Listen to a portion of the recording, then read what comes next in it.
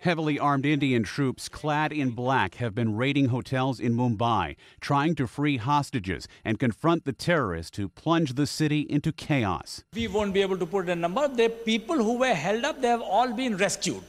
From the Taj Hotel, all those people who were held up there last night in banquet halls, in restaurants, they were all safely evacuated, mostly in the night, some early morning today. But there are guests in the rooms. We don't know the numbers here, how many. Still, explosions and gunshots could be heard in the financial district of the sprawling city as a number of gunmen remain at large. The firing took place where there was an encounter on the 18th floor of the Trident Hotel. That's the time the militants were able to make contact with the NSG column. After that, they hold it to a room.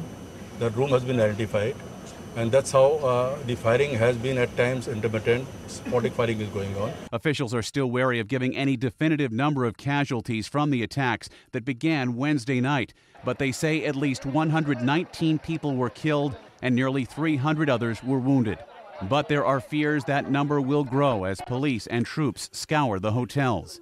Even less is known about those claiming responsibility for the attacks, just that it is an Islamic militant group that has not been heard from before. This kind of coordinated attack could not be possible without some kind of a strong network within the area and also within the country. Meantime, officials around the world are offering their support to India as they condemn the violence. This is a horrific incident which has shocked and outraged people around the world. This is the loss of innocent lives, people just going about their daily business who've been caught up in a web of terrorism. The U.S. is also offering its support, with President Bush calling and promising to help restore order in the nation. Ed Donahue, The Associated Press.